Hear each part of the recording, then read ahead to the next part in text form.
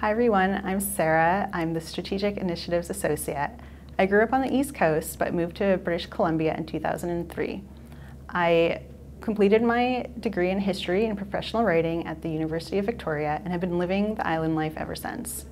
Prior to joining the Victoria Foundation, I worked with the Children's Health Foundation of Vancouver Island at Janice Place, spent a year in New Brunswick working as an English language assistant in Francophone schools, and most recently worked as the document control manager for an archaeological consulting company. I enjoy reading, exploring local parks and beaches, hiking, and spending time with my family on both coasts, and I'm really excited to work with the Victoria Foundation.